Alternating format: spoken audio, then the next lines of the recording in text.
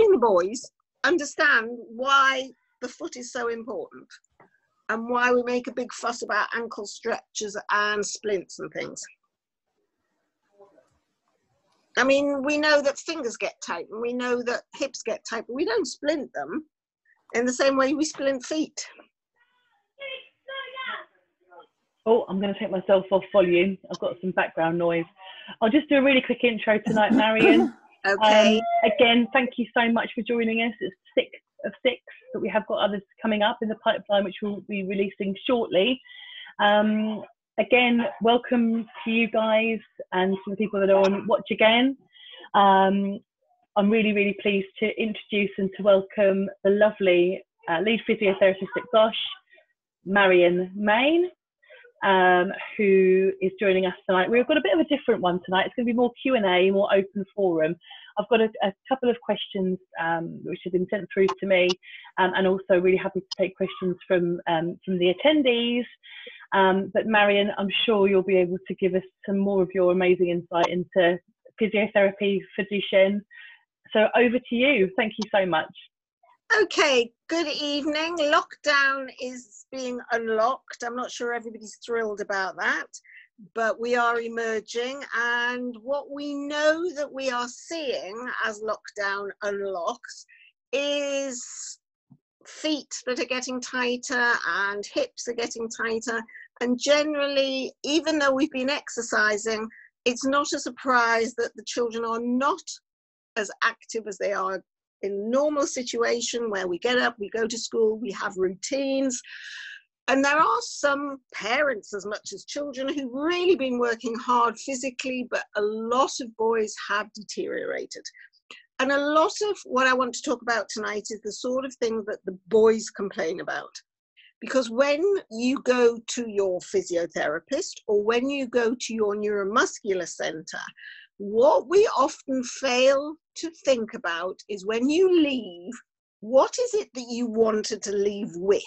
What did you intend as parents, as children, to get out of the session, apart from out the door and run away as quickly as you can or wheel away as quickly as you can? What do you want from physiotherapy? And very often what you never ever get is some explanations of why. Why do we do what we do? Why are physios such pains in the butt when it comes to feet and stretches? Why do they want you to wear splints? Why do they seem to make life more difficult? And why can we just not have physio because none of our friends or brothers and sisters do?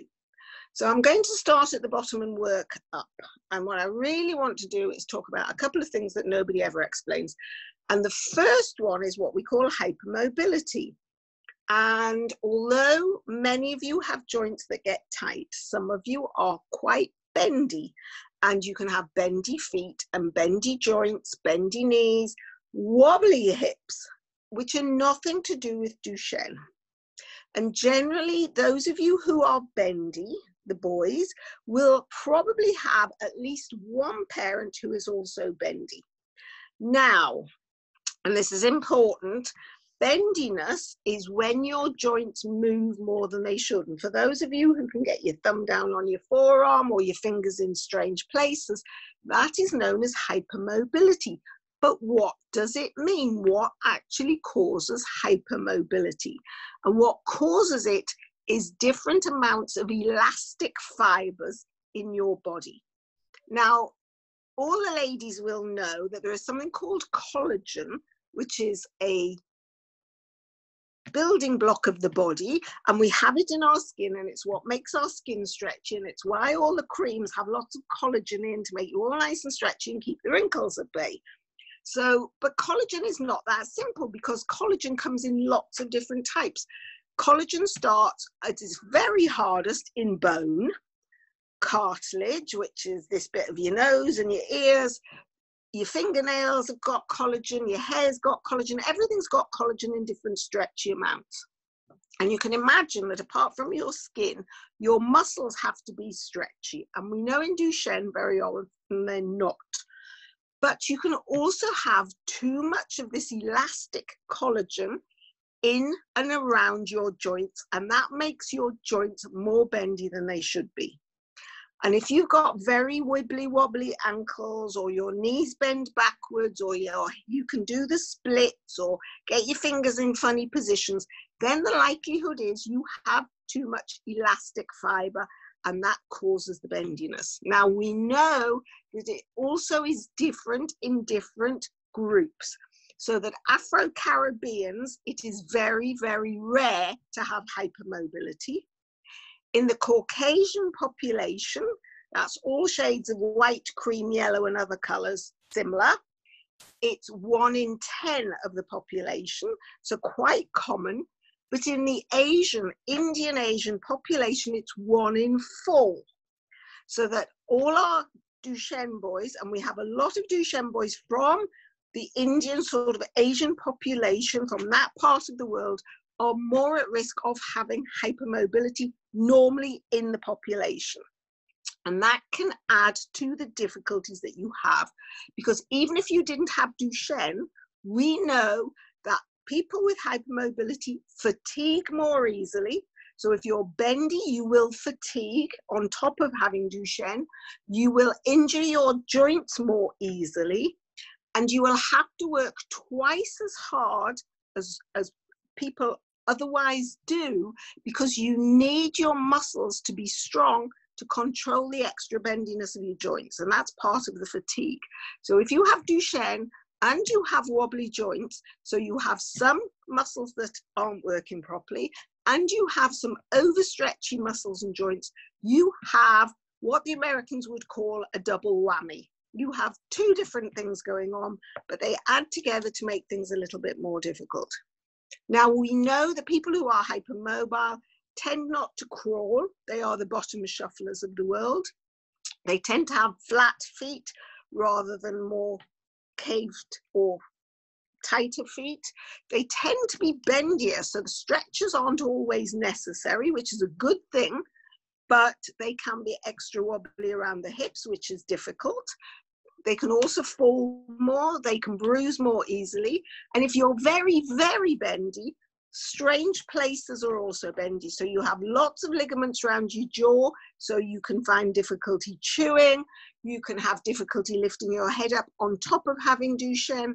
So being hypermobile and having Duchenne, which nobody ever explains to you, can cause extra problems. So if you are bendy, you may have to do different exercises to protect your joints, and you may need to think about this whole fatigue problem, which is really quite significant. Now, the positive side of being bendy is that you don't have such tight joints and maybe don't need all the stretches, might not even need night splints. And I have to tell you, the positive is you are the best swimmers in the world. For some reason, bendy people seem to go through the waters more like mermaids or fish or whatever than other people. So you really do make the best swimmers. So those of you who are hypermobile, get in the water and off you go, because life is easier in the water for you, definitely. So if mommy and daddy were thinking of the hot tub, good excuse. The fact that you might be bendy does not stop your ankles getting tight, so we need to be careful, but you are less likely to get tight. But there are other disadvantages as well. Now, if you're hypermobile and have Duchenne, your physio needs to be aware of the things you can and can't do on top of the norm. And as I say, you don't want to stretch those bendy joints, but you need to be extra careful, particularly on things like trampolines. You may need splints to control your feet. You may need little heel cups in your shoes to control your ankles. And that brings us on to feet. Any questions so far? Should we start with some questions before I get to the feet? Marion, we had a question through from one of the parents. It's a really great question, and it's about mobility, I guess mobility aids. Should I ask that now, or do you want to work through your... When you talk of mobility aids, are we talking wheelchairs and things like that? So shall I read the question and then you can decide whether you want to take it now or in a bit? Yeah, let's listen to the question and I can work that in. Okay. So And actually, the parent asked if either you or the rest of the parents have any suggestions for anything that can help a child get about who isn't in a wheelchair yet. So power chairs give her son independence, but they don't qualify unless your house is ramped. Theirs isn't. They're in Scotland. They don't have a manual chair as yet. So her son is 10 and gets about well, but both heels are not touching the floor now.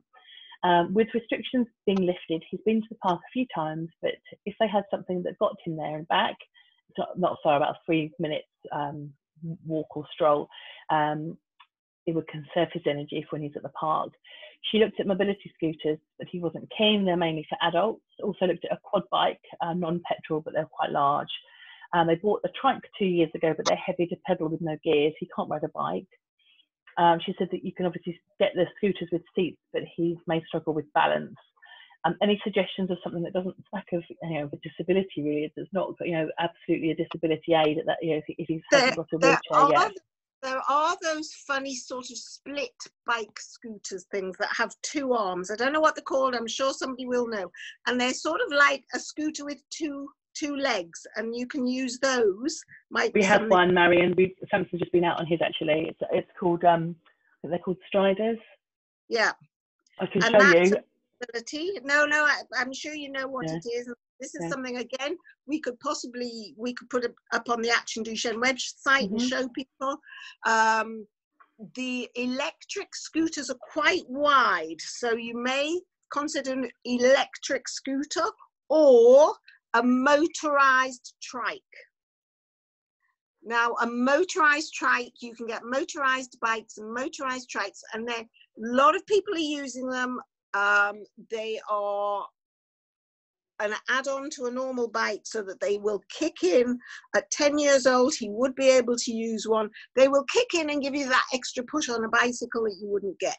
Now, no 10, 11-year-old boy wants to use a trike. They look a little bit childish, but you can get a motorized bike. If his balance is good enough to cycle, but he just can't push, then a motorized bike. Now, I understand this problem of ramps because we have that all around the UK, that they won't give you a wheelchair, but you can buy ramps quite cheaply, portable ramps. They are not madly expensive. So that's just an excuse by the local people to avoid the chair, because social services could get you temporary ramps, or there are companies who will do ramps that are not expensive. And so that is something to look into if that's just their excuse. But it may be that once it's in the house, there isn't much maneuverability for a wheelchair. There are some scooters that are a little bit jazzier, the sit-on scooters. There's one called the Go-Go, which doesn't look quite so geriatric. I think one of the troubles for younger children is they look like old people's thing, but the Go-Go, the Pride Go-Go, does look a little bit jazzy. There are also mobility trikes that actually fold up into what looks like a suitcase. It seriously looks like a suitcase, and it all opens up, and it's a mobility trike. So that's quite a jazzy little number, and we have several children with those. I have the name of that somewhere, which I can get to you because we have that at work. But it's really a jazzy little number. And as I say, it doesn't look so awful. But I understand that you don't want to look particularly strange or disabled, but they aren't. I think that some of these scooters, actually, the three-wheel scooters, actually look nicer than a wheelchair. So it's just a case of investigating. Now, I've possibly mentioned this before. It's based in London, but it's a charity. It's called dlf.org. It's the Disabled Living Foundation. It's a charity. It used to be a government body, obviously. It took away their funding. They were in every major city, and you could go in and get advice and see equipment.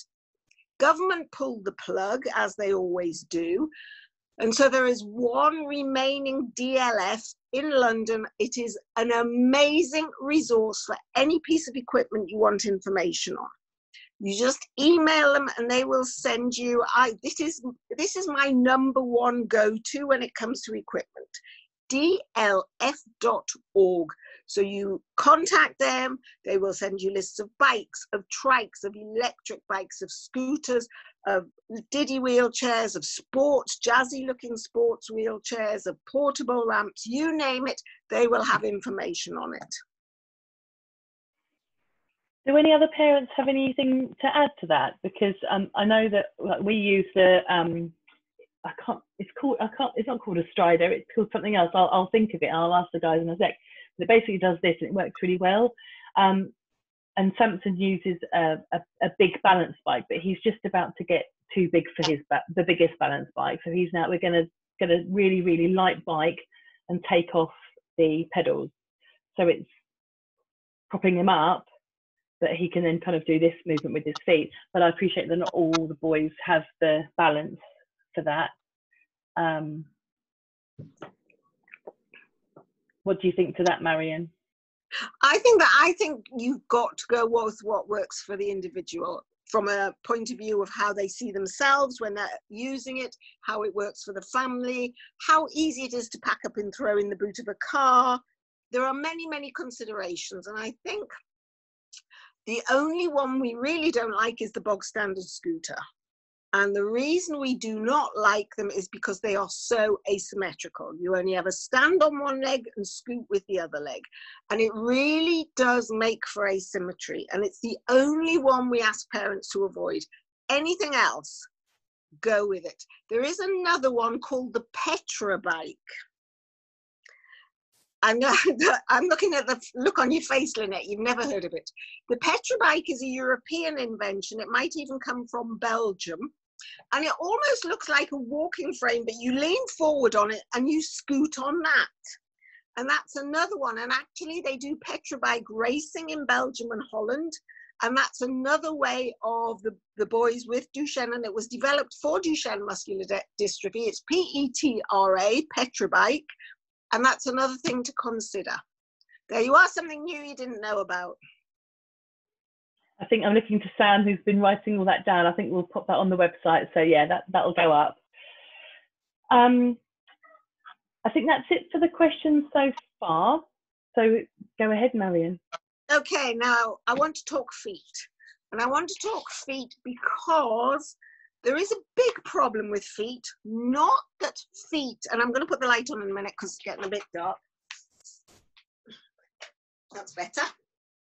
Okay, the problem we have with feet, and this goes for your local physio, for your pediatrician, for your orthopedic surgeon, feet are easy to treat. They are easy to splint. They are easy to do things with. So people home in on feet and think, oh, let's manage the feet, and forget that there's a child or a young person attached above the feet. So we need to think of the feet not just as two things stuck on the end that flap up and down, but as the basis for everything that goes on above. And you can't just talk about feet as though there's nothing else above this. And this is really important, particularly as I know we have some children who surgeons will want to do releases of their ankles, and actually it may not be the best thing. So we need to think about the mechanics of the feet, the bones of the feet. It's not quite as simple as just to think of the feet as things that flap up and down. They don't. And also how then that leads to other problems higher up, or how the problems higher up lead to problems with the feet, because it's not all about going one way.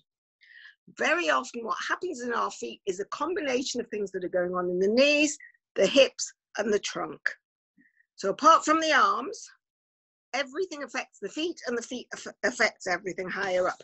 Now I've got some pictures because I think this is important that you understand that the ankle, these are the bones of the foot. Now I'm not sure what you can see. I know Lynette said she could show this in bigger. So up a bit, Marion, because hopefully everybody can see that you're large in the screen. Is that right, Sam? Okay. Yeah? So yeah. The important bit about this is your heel here, and this is your ankle up here. And these bones, you've got your tibia and your fibula, you've got your talus, which sits in the middle, and that is your ankle joint. That's what goes up and down. And I've got another picture to show you. And this is your heel, and your heel is totally separate. That is not part of your ankle joint. That turns in and out. And that is a totally separate joint, and your foot goes up and down and your heel twists in and out. And then the midfoot rolls sideways. And then all these bones, this one here, this is your fifth met head, your fifth metatarsal. And for all of you into football, this is the one that commonly gets broken in footballers. This fifth metatarsal leading to the little toe. And that's because footballers are not nice creatures and kick each other, and that's quite a thin bone to get broken. So that is what the bones of your feet and your ankle look like. Now, if I come to a big picture of what's going on in there, what you have is this big heel joint. Now, this is your ankle joint. I'm just going to open this because I can see from behind. This is your ankle joint. And all that does is allow your foot to go up and down. And this is your subtalar joint, and that twists your heel in and out. Two separate joints going on at the same time. When you step, you land on your heel. And the important thing is that your heel doesn't roll inwards or roll outwards, but it stays in the middle as your foot goes up and down. And this is where so many of the foot problems occur, because as you put your heel down, if you put your heel down, sometimes you've got them rolling in, which is when you're walking on the middle bit of your feet, and sometimes that heel rolls out and you're twisting onto the outside borders of your feet. So when you're walking, if you keep your heels down, we want the heel to land right in the middle and the foot to go down straight to stop this rolling in and out. But that doesn't always happen. And then what happens, if you see the picture below, you will see that your heel can twist in and out and cause problems around the ankle joint because it stretches the tendons, it stretches the ligaments, and it makes your foot a less stable surface. It can make it more painful, and it can make walking more work. And this is why some of you will be asked to wear heel cups to keep that heel in the middle when you put your heel down, to stop it rolling in or rolling out, because that actually is harder than just walking on your toes. And we know walking on our toes is not difficult. And if you don't know that, ask any lady who wears high heels, because walking on your toes is not such a big deal. But walking on the inside or the outside of your feet is a problem. So that's what that's about. That is really important. When, and I'm going to just get Ike, my mate Ike, here. So you've probably seen Ike before. Marion, as it's the last of our six, are you able to tell us why he's called Ike? Yeah, because he comes from IKEA.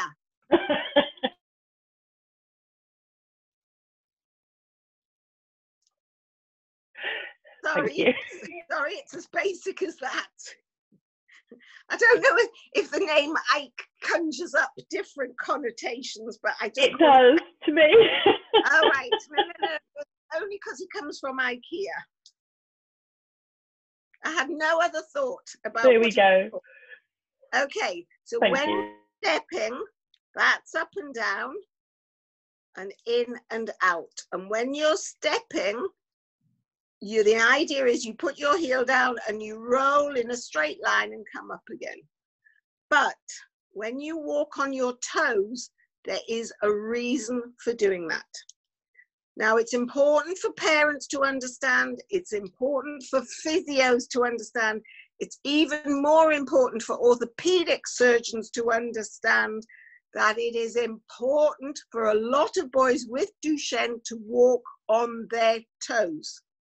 They don't do it because they're not allowed to have high heels. They don't do it because they want to be taller. They don't do it because they don't like their heels, they only want to walk on their toes. This is why boys with muscular dystrophy walk on their toes. So if you walk on your toes, young men out there, this is why you're doing it. Your bottom is weak. This should be a big fat muscle, and it's not. Ladies have big fat muscles there, but men don't. Anyway, the muscle that straightens your knee, your kicking muscle, is not as strong as the muscle that pulls your foot back. So the muscle that kicks forward is not as strong as your hamstring, which kicks back. Now, normally, the one that kicks forward should be stronger than the one that kicks back. But in Duchenne, the one that kicks forward is weaker. And then lastly, the muscle at the back of the calf that points the foot down, a bit like a ballerina, I'm afraid, is stronger than the muscles at the front that pull the foot up. So this is weak, your bottom is weak, and your bottom muscles keep you upright. If your bottom muscles are weak, you tend to bend forward, and then you end up with this big arch in your back to keep you up. And that's not very comfortable. So some of you boys will know that you stand with this big arch in your back and it's not comfortable, but you can't stand any other way, because if you try and pull your tummy in and stand straighter, you collapse at the knees. So what happens is you've got this quite arched position, and when you are tired, you go on your toes, because the muscles in the back of your legs, your hamstrings, are the ones that are working to help keep you upright. And that is where we end up. And the most effective way of walking when you're tired or when your walking gets harder and harder is on your toes. Okay, so there is nothing wrong with boys walking on their toes. They need to do it. No physio should be splinting feet, no orthopedic surgeon should be chopping feet, and no parent should be telling their children off because they're walking on their toes. They need to do it. The problem then becomes if you get tight in your ankles. Now, many boys walk on their toes but still don't have tight ankles, and how do we know? Because when you stand still, what are you doing? Are you on your toes, or can you get your heels down? And that is the most important. Not what you're doing when you're walking, but what are you doing when you're standing still? And when you are standing still, ideally you will get your heels down and still be able to raise your toes a little bit off the floor when you're standing still. Not easy. A lot of people can't balance on their heels, but even just to be able to lift your toes up a little bit with your heels on the floor. Why? Why is that important? Because the ability to lift your foot helps you get upstairs, helps you get up from a chair, helps you get up from the floor, helps you go up a slope, helps you go up a curb. All these things, the more movement you have in your ankles, the easier it will be. If you are stuck on your toes, all those things get more difficult. And that's why we want you to keep stretchers, active stretchers, with you boys doing the work, active stretchers, and those dreaded night splints. Now, if you don't like dreaded night splints, you can have even more dreaded CCDs. And these crocodile type things, which some of you wear, which I have nearly lost a finger on, are supposed to stretch you during the day and save you from wearing these. Now, I know Newcastle are doing a study on this, and until the results are out, I will stick to these. because most of the boys I know who have these either just pull their heel out of the bottom, or say they're not comfortable, or are asked to sit for 2 hours wearing them. And I do not agree with any child sitting still for 2 hours, because that's not a normal thing for any child to do. And most boys who sit for 2 hours doing anything, which is usually Xbox or television or something else, will not sit straight. They will sit slumped or to one side. So we don't like you sitting still for 2 hours. But what we have found with these things, which as I say are a little bit vicious, is that actually you will get a better stretch walking around. So it's something to think about. Now, the dreaded night splints. Why do we ask boys to wear the dreaded night splints? People will say it's to give you a stretch at night in bed. It is never, ever, ever to give you a stretch. Because if you are stretching your feet at night in bed, that's going to be uncomfortable and you're not going to sleep. And more important than you not sleeping, it means mummy and or daddy are not sleeping either, because they're up in the night because you're complaining. Or they're up in the night taking your splints off. Or they're up in the night because they've heard that bang bang against the wall as you've thrown them across the room. But these splints should not be uncomfortable. Some of the boys do find they give them cramp from keeping their feet still all night instead of wiggling them, but you should be able to wiggle your toes in them. They should never be so tight in the straps that you can't have a wiggle. They should never come over your knees, so that you're never going to be in a stretch position, because as soon as your knees are bent, you're not stretched anyway. You will see that this is got no lining except for where there's bony lumpy bits inside. For lots and lots of reasons, but the main reason they are not lined is firstly they are cooler, and secondly it stops all the lining getting sweaty and manky and smelly and disgusting. So we do not line our night splints. A toe strap is not always necessary, only if your foot's tending to wiggle to one side. It doesn't have to be clown size. Some orthotic companies will give you them long enough for 3 clowns to get in them because they think they'll last longer, but that doesn't always work. The strap across here needs to be soft on the inside. So something soft, even a synthetic sheepskin, but that nasty neoprene stuff is not that nice and sweaty all night in bed. If the heel is too deep, then this strap will not hold your foot in. So they can't be too deep because your foot will wiggle around. And this strap should also be a nice material if it's against your skin. Or you can wear socks or cotton stockinette or something inside to stop them being sweaty. Now, and I'm sure I've shown you this before, but I'm going to show you again. There's a little hole in the bottom here, right in the bottom. And that hole is not to let the sweat drip out. That hole is so that you can see if your heel is right down. I love these actually, they're quite jazzy, the skull and crossbones. Now there's 3 holes at the back, a few holes at the back there, supposedly to make them cooler along the back of your calf, stop you sticking completely to them, but I think you still stick a little bit. So it is worth having something, a sock, a cotton sock or a piece of cotton stockinette inside to stop them sticking to your legs. The other thing you might find is where there are rivets inside, they should be covered, because when you get sweaty, those rivets can get rusty and then you end up with rust marks on your legs. So please make sure all your inside rivets are covered if your splints aren't lined. They should always be comfortable, and ideally they should be set at 90 degrees. And if you can wear them all night, good. If you can't because they stop you turning over, then one night and one the next night. If they give you cramp, then you might be able to wear them in the evenings, but ideally sometime during the day, sometime during the night if possible, because it's holding your foot in a nice position in bed instead of letting it hang down for up to 12 hours a night.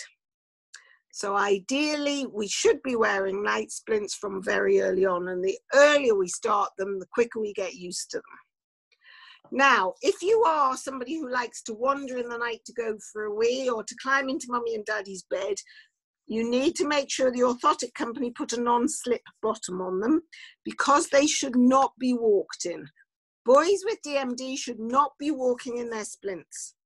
This is not a good idea, because apart from these, which will actually flex a little bit, because you will constantly be pushing against the splint and trying to get your heel out, and you will end up rubbing around your ankle.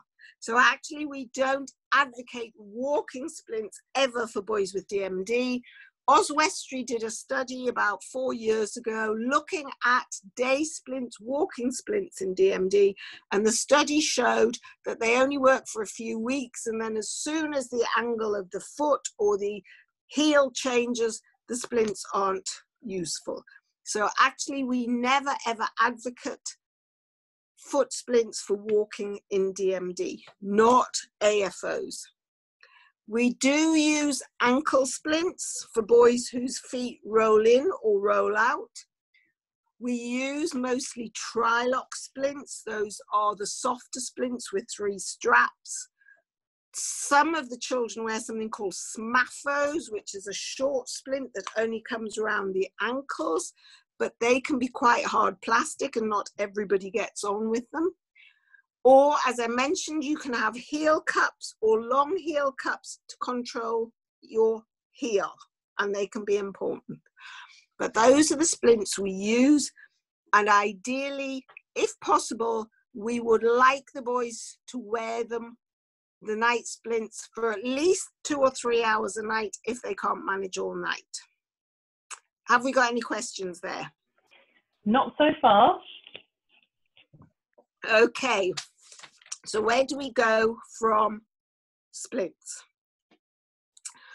One of the things that I want to talk about, because I know this is a situation that's arisen, and that is when we get to the point where we are walking on our toes the whole time.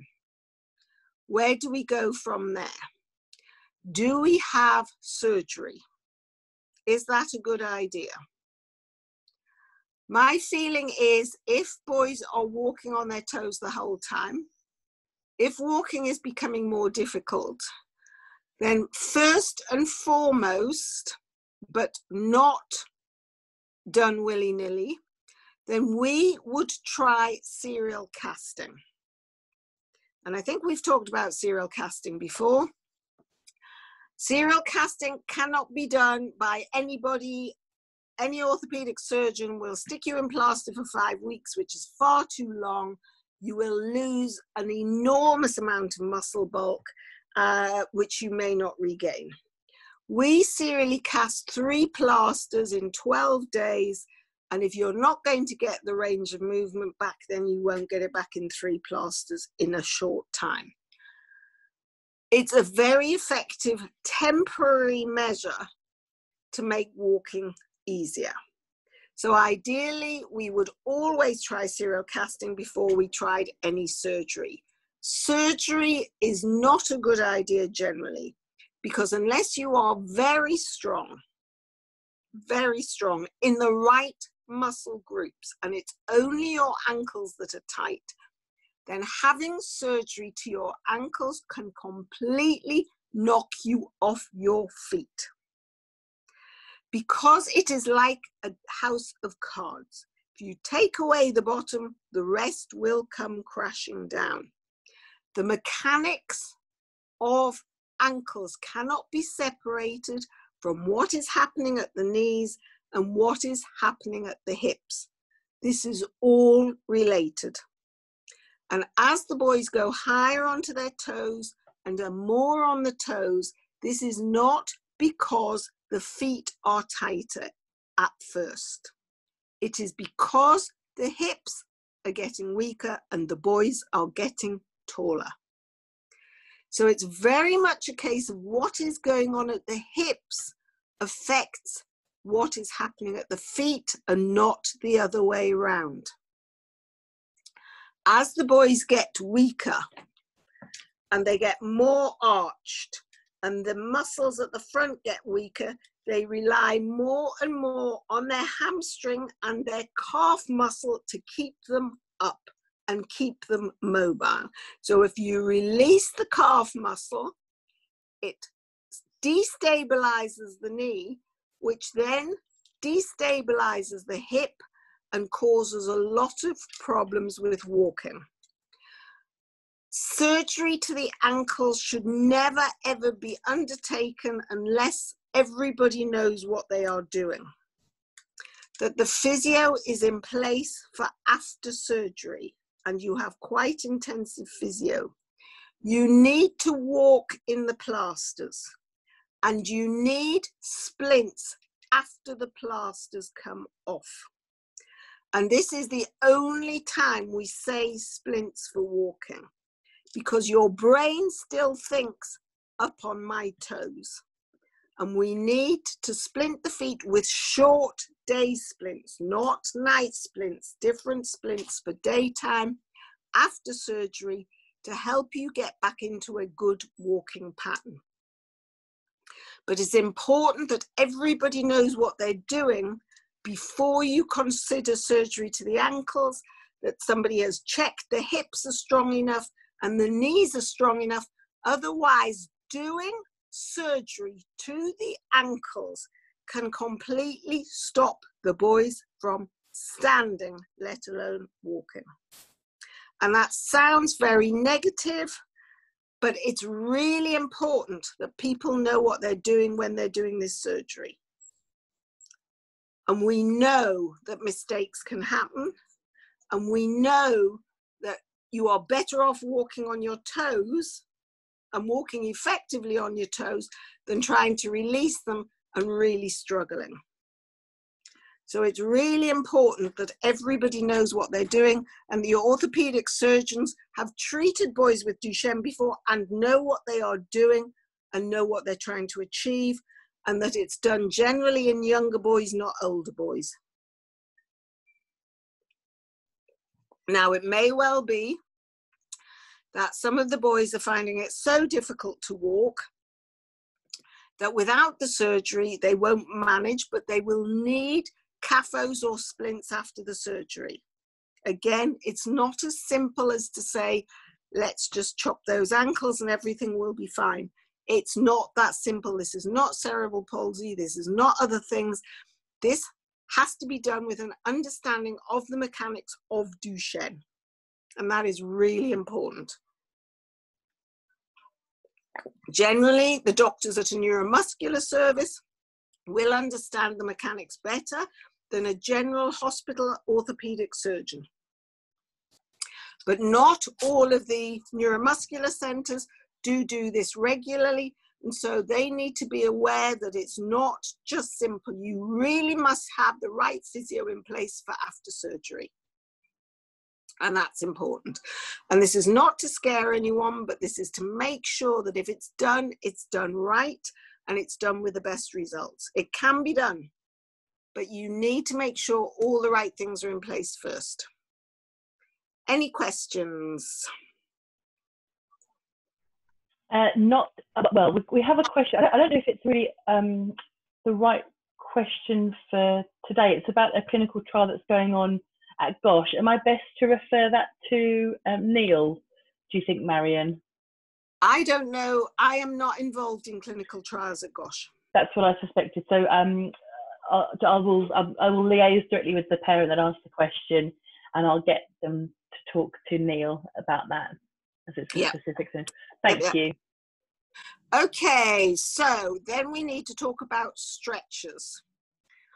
One of the things about stretchers is that the boys don't like them, the parents don't like them, physios don't like them. Nobody likes stretchers. Nobody wants to do stretchers. But they do help. They can be effective.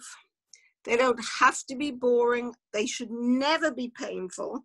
And just because you are not walking does not mean you should stop. Because you will stiffen up.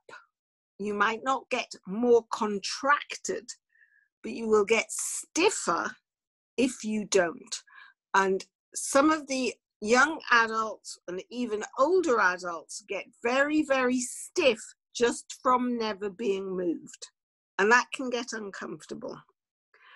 And what tends to happen is you tend to get postures that generally you are stuck during the day, that you're sitting hunched or you're sitting to one side, you're sitting in a difficult position, but you find it very hard to get comfortable.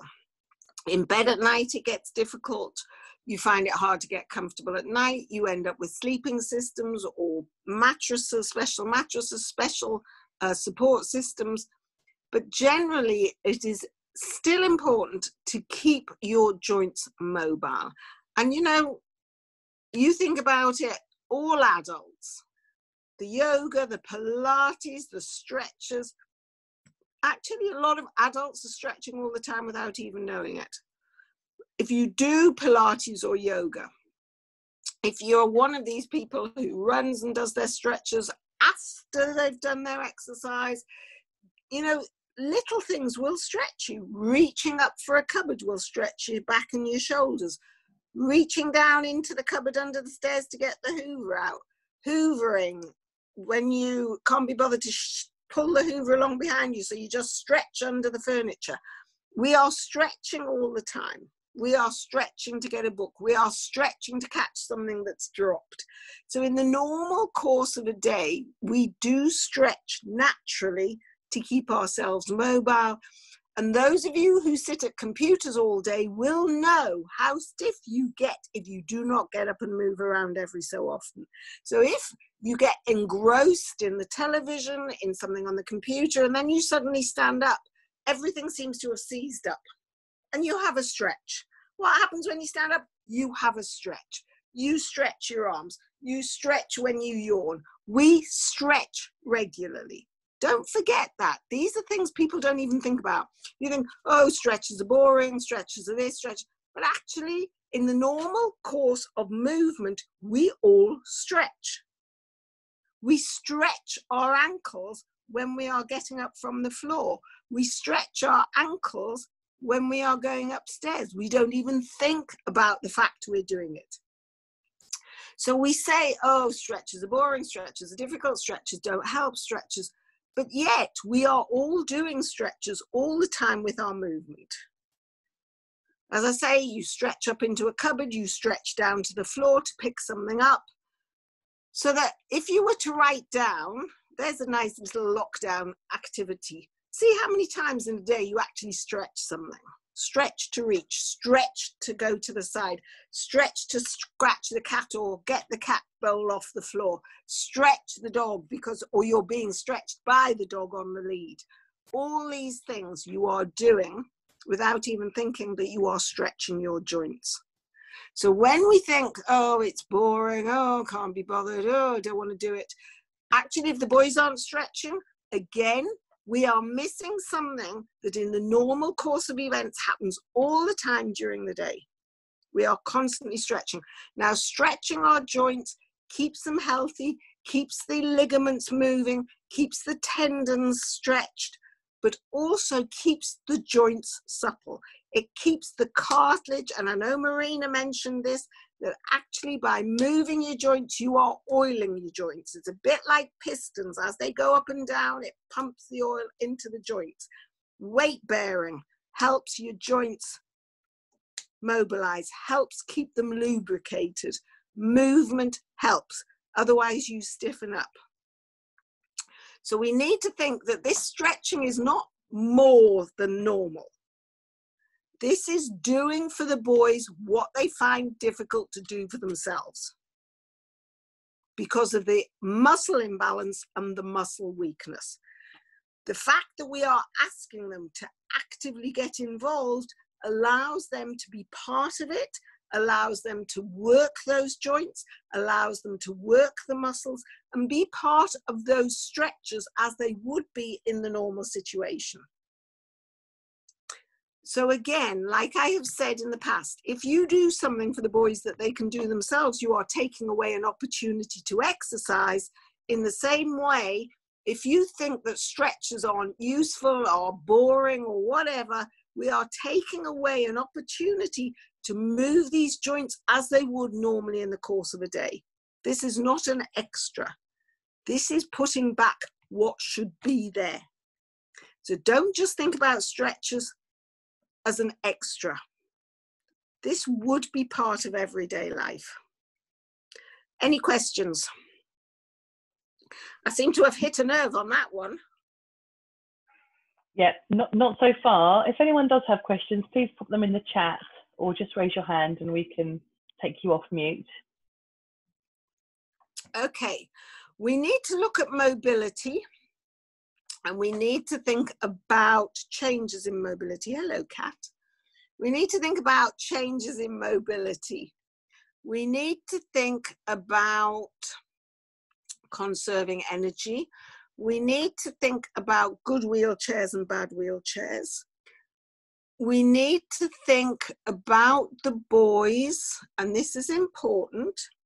We need to think about the boys who have difficulty in modifying their behavior, whereby you may not want them to have a wheelchair that they can push themselves.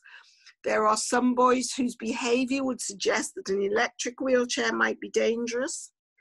There are certainly parents and carrier mums, manifesting carrier mums, who find manual wheelchairs difficult to push. And what we have to think of, and again, I get a big problem with this, it's not one size fits all. We cannot make recommendations across the board. There is no one thing that works for every family, every boy, every mum, every situation. So everybody is individual. Every family has different situation. Every situation needs individual management. It is not a case of you are this age, you are doing this, you need this wheelchair, you do this, you do this. Everybody has to be considered differently. Every mum has to be considered in what she can cope with, particularly, as I say, manifesting carriers.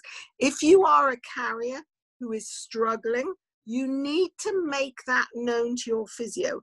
It's no good the physio asking you to do stretchers and this and that, pushing wheelchairs, if you find it difficult. And I think there are physios and there are social services out there who do not understand the difficulties of carrier mums who have their own problems. And we need to make sure that we help you too. I am not going to ask you to do a ton of stretches if you find them difficult. But similarly, you should not be carrying and lifting your child if you yourself are struggling with power. And again, social services need to be aware of this. You shouldn't be lifting the boys upstairs. You shouldn't be trying to pick them up off the floor. All these things need to be taken into consideration when we're thinking about mobility. Really, really important. So as I say, the big issue is, as many boys as I know, and I think we see around 300 a year at Great Ormond Street, every single one has a different situation, a different family, different things going on, different amount of hypermobility, different age, different stage, different siblings. No two families are the same. And no two families should be treated the same. And one of the things we do not do is give out bog standard exercises, bog standard programs to everybody and say, okay, do this page, but not this page. We like to think we treat our children as individuals, our families as individuals, and we think about the difficulties of each family separately, and each one needs to have something that works for them. But if it doesn't work for you, you've got to let us know, or you've got to let your physio know. The worst thing we can do is let you go from your physio assessment or your physio session, and you walk out the door and think, that didn't work for me. That I didn't understand that. That didn't help. I can't do that. That's not ever going to get done. We need to sit down in the physio review at your neuromuscular service, or you need to speak to the physio one of the problems we have for parents is your child may have physio at school and you may never see the physio these days. Your physio may come to school once a term. It may be the classroom assistant who's doing the exercises. There are many parents who will say, oh, well, they go into school. They know the name, but they wouldn't be able to pick them up out in a lineup. Which one's your physio? Oh, I don't know. I only ever speak to her on the phone, or I only ever get a message in that school handover book. So there are times when you've never even met your physio. Oh, my physio's on maternity leave. How many times have I heard, oh, I don't know who my physio is, they're on maternity leave. We need to make sure that whatever they're asking you to do at home works for you. And this is so important. When you go to clinic for a review, and this is particularly true of neuromuscular clinics, they will do all these wonderful assessments. So you'll do a North Star and you do a time to rise from the floor and you'll run down the corridor and somebody will time it and they'll give you all these numbers to take away with you, but actually you leave there thinking, well, I've got a load of numbers, but what else have I got? Have I got the right advice for me and my family? Has somebody looked at my wheelchair? Has somebody helped me look at the way I'm carrying my child or lifting them in and out of the bath or in and out of the car? Now, I know some units have OTs, but some don't. We do not have an OT. So all the handling, all the lifting, all is something that we will take care of. We will shout and scream about in our unit, but in some units you'll see an OT.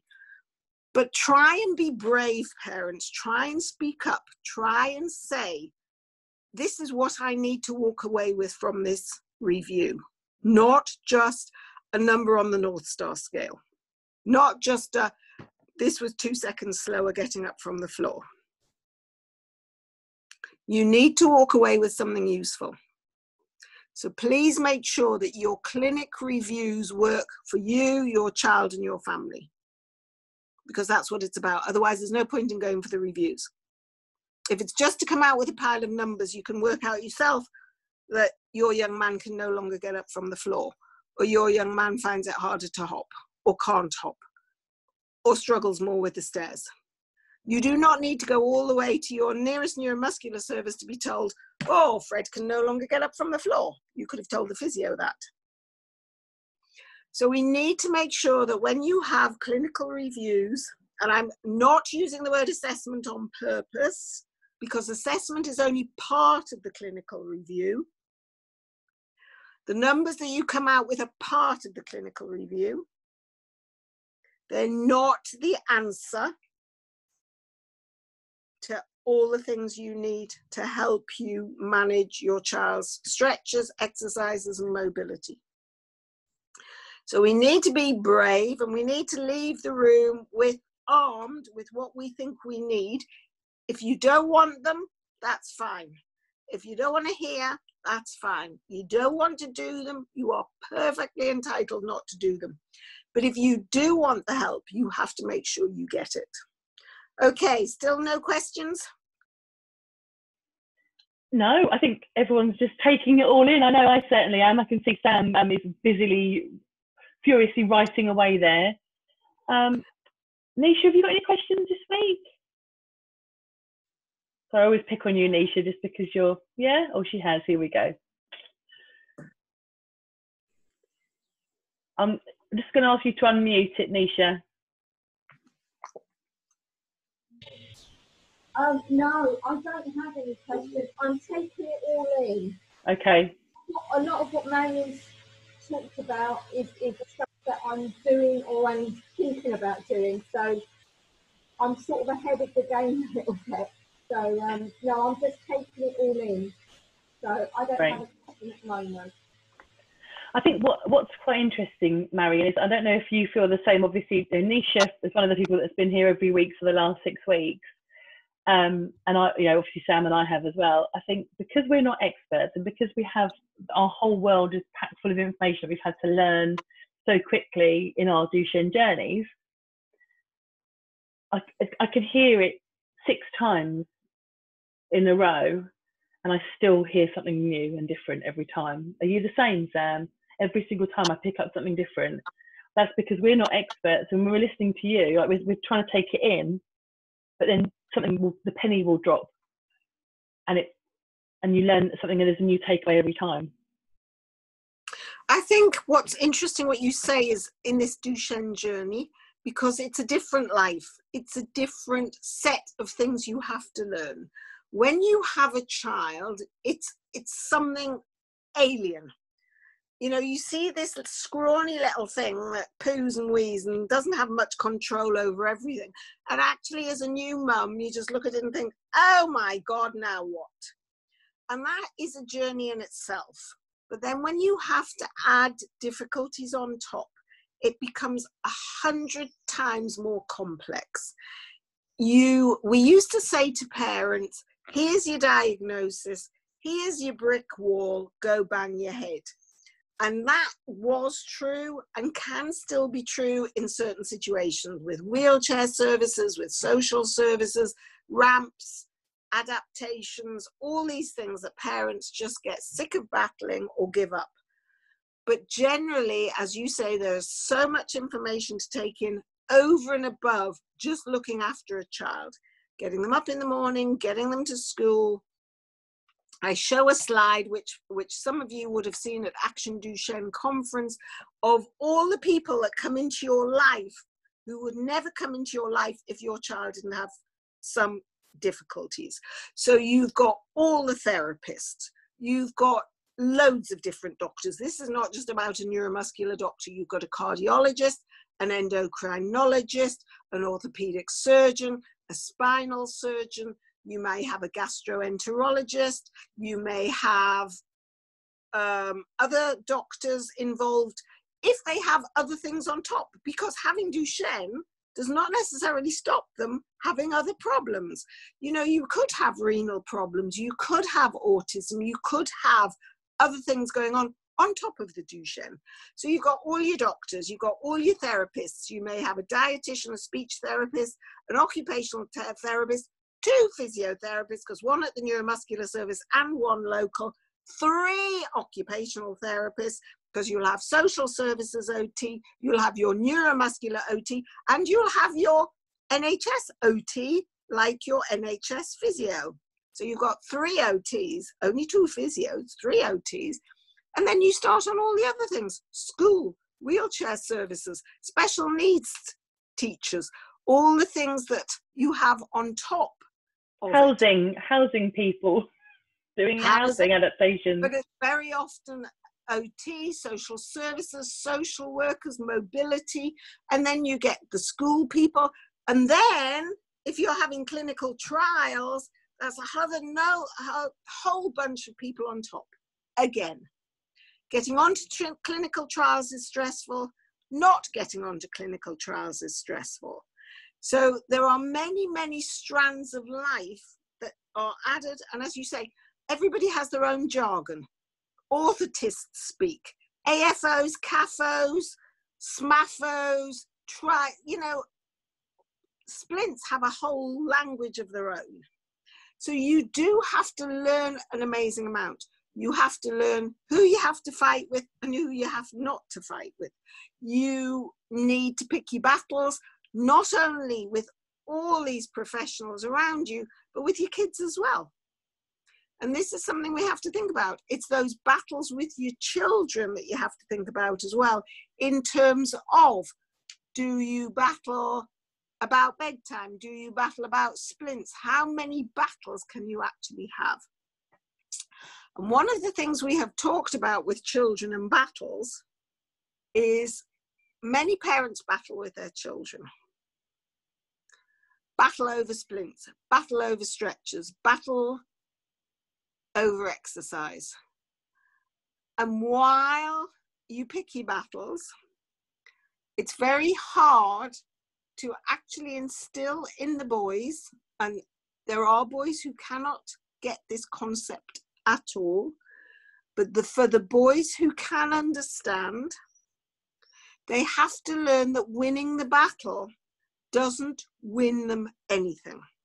It only wins the battle, but in the long term, you can lose the war. Because by battling and refusing to wear your night splints for no good reason other than you want to battle, ultimately, what have you won? You have won tighter ankles. If you refuse to do your stretches and it becomes a battle and you give up, what have they won? They have won the right to tighter joints or weaker muscles. So what we try and instill in the boys, that ultimately it's still their body and they can still battle, but when you make the choice, and this is particularly true for teenagers, you have the right to choose. But then, if with choice, you have to accept the consequences of your choices. If you decide you're not going to wear your night splints, fine, but don't come back in a year's time and say, look at my feet. They're tight, they're twisted, they're hurting. We need to make the boys, those who can, understand that by making choices may not actually get them where they want to be. Now, one of the things about non-ambulant boys that we find is much more popular than night splints is wearing their splints during the day. If you have good splints, and there is a difference with day splints, in night splints you tend to have this long foot that comes well past the toes. In day splints, they should stop in the middle of the foot to allow you to have a decent sized shoe. It's very rare that you need to come past the toes to fit a toe strap, because if the foot is a little bit twisting at that stage, the shoe should hold it. So you shouldn't need to get clown shoes for day splints. So very often when the boys lose ambulation, we will say to them, would you prefer to wear day splints under your shoes? Nobody will see them at school. You possibly won't even have to take them off for PE. Would you rather do that than battle with night splints? And we often change from night splints to day splints when the boys aren't walking. So there are compromises the whole way.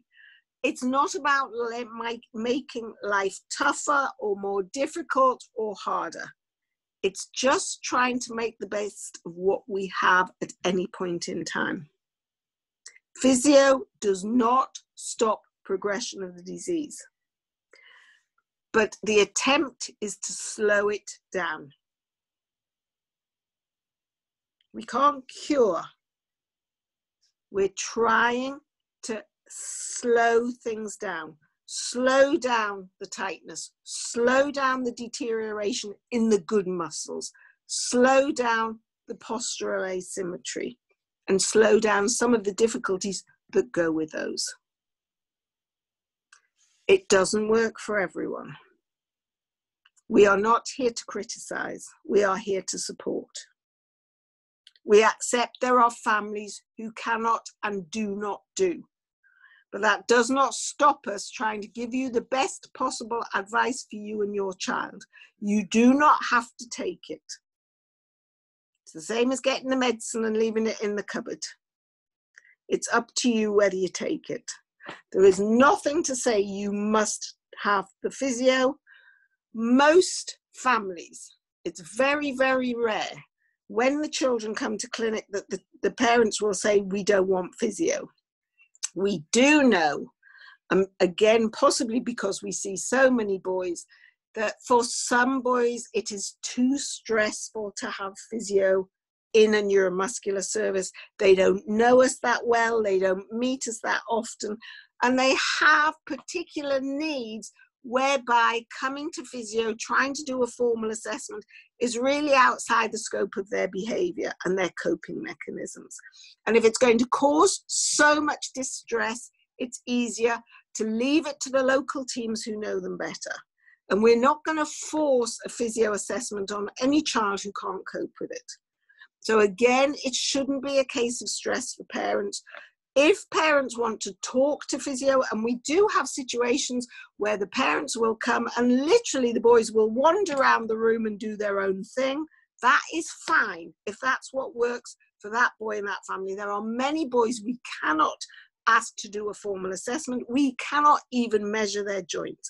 And if that's the situation, nobody should force you into feeling that you have failed or that this is all a waste of time. We can still work with those children and families, even if the boys can't cooperate with full assessment. We can still have a clinical review. We can still try and help when there are situations that are physio related. So parents should never ever feel that they failed in terms of physio. They should never feel that because a child hasn't cooperated with the formal parts of the assessment, that it was somehow a waste of time. As I say, it's not about leaving the room with a pile of numbers. It's about leaving the room with the advice and management that works for you and your family. And that's what physio should be about. Marion, I'd like to ask for some people that weren't here for that particular session. You did a wonderful session on making stretches fun, which has just gone through the roof on YouTube for us. We have obviously got the recording of that, and it is on our website. So what I'll do is I'll make sure I send that through to everybody when I do the feedback form tomorrow, because there were some amazing ideas to get the kids to do stretches without even knowing it, and certainly stretches that I'd never been shown by my community physio, and ones that I use now on Sam, which he loves actually. It shouldn't be horrible. It shouldn't be horrible. It shouldn't be a chore. That's the worst of it, when it just becomes a chore and becomes negative. It is something that if you can get it fun, if you can all enjoy it, and it's for life, it helps, it definitely helps. Well, let's make it positive. There's no reason it should hurt. There's no reason it should be boring. It's not about making life difficult. That's really not what physio should be about. We need the boys to join in. That's what it's about. We need them to say, that's what I want to do. Does anybody want to ask a question to Marion? Oh, I'll unmute you there. I've just asked to unmute you. Are you hear me? There we go, yes. Hello for everyone. Sorry, I missed the beginning of your interview. I remember, Maria, when you were talking in one conference that those boys who were using splints when they were ambulant, they will have nice legs. Not everyone did this, but are you in the beginning of your talk said about non-ambulant boys? Also, they have different splints for night and for day? The night splints do have a longer foot. Okay. The day splints have a shorter foot to make it easier to put a shoe over the top. Okay, so it means that if a boy have a contraction on his knees and ankle, if it recommendation to use night splints also.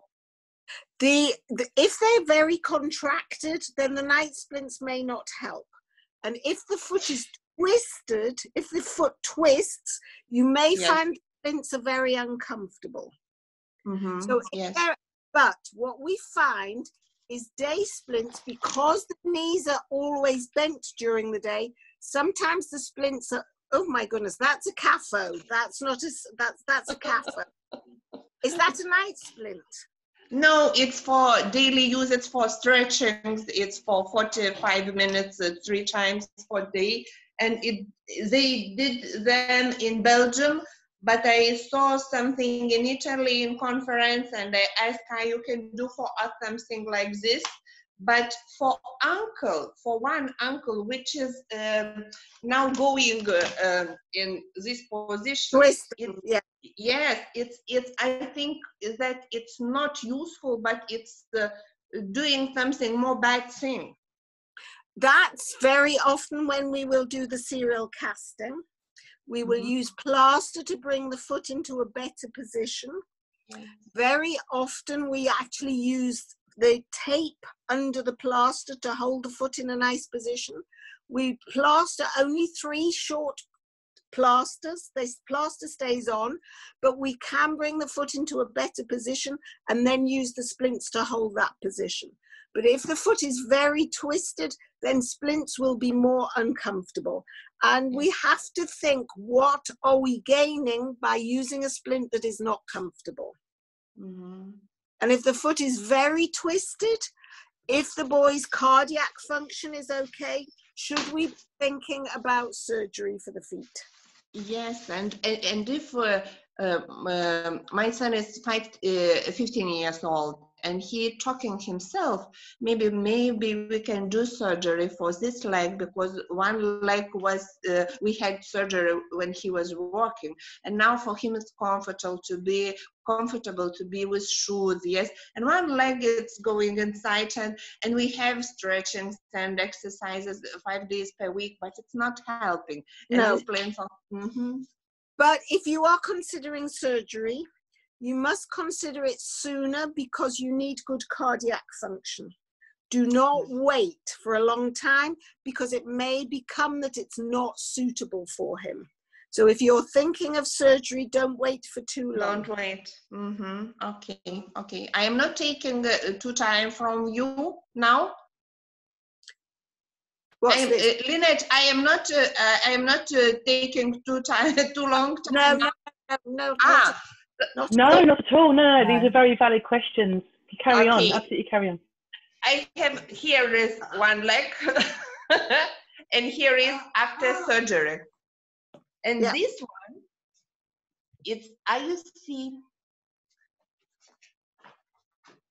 you see? No, that's too tight. That's much too tight. That is tight in the middle. That is tight at the back and tight in the middle. The middle of the foot is tight. And that you cannot stretch that without causing... Yes. The stretches will cause pain. Yes.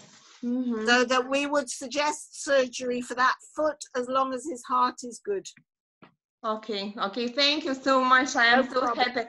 And every time we are, thank you for everything what you are telling. Every time we are trying to do the best, but we touching with bad things. And every time I am feeling guilty, maybe I'm not did everything. Never, ever feel guilty. That is not the idea. You should never feel guilty. You do what works for you and for him. That's enough. There's nothing to feel guilty about. It's not about guilt. Okay. It's about what's right for you.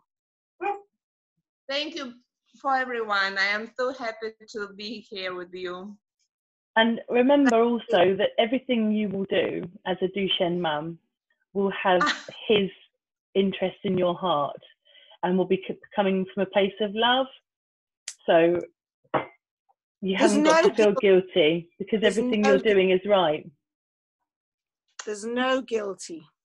Thank you, my dear. We are all experimental parents. We don't know. If we had 20 kids, we might get it right by number 20. But I'm sure number 20 would say we've got it wrong. No child will ever tell you you got it all right. And you think about your own parents. They didn't get it all right. We can't. There's no manual. There's no books. There's nothing that tells you how to get it right. We do the best we can. Okay, and in practice, after surgery, after such a situation, it's possible to keep leg in better position, or we will touch in future again with some problem? That will depend on whether they do soft tissue surgery, just the muscles and the tendons, or whether they actually fix the bones. If they fix the bones, it should never change. If they do soft tissue surgery, just the muscles and the tendons, it can turn again. So at 15, they might be better doing actually to fix the bones. Okay, thank you so much. I received too much information. Okay. Brilliant. Thanks for asking the questions. Lovely to see you. Does anybody else have any questions? Sam, have you got any questions? Because you never get to ask your questions on these sessions. No, I haven't at the moment. As always, Marion, I've written so many notes. Thank you so much. But it's all recorded, so you shouldn't need to write so many. I like my notes. I love my notes. We'll have to do it pictorially. Amazing. Well, I think don't learn to draw stickmen. Yes.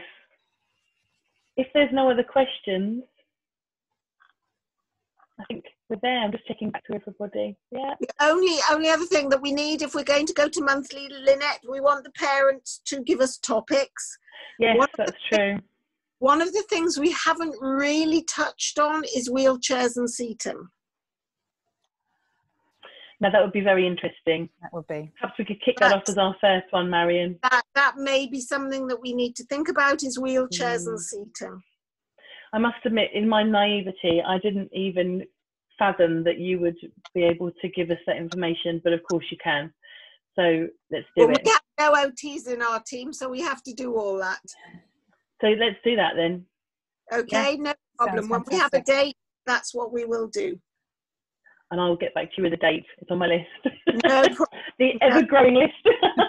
I know, it never gets shorter. Oh. Okay, thank you so much. As always, we appreciate everything you're doing for us, Marion. My pleasure. Absolutely my pleasure. Take care. Thank you. Take care, Marion. Thank you. Bye. Thank Bye. you. You staying on, Sam?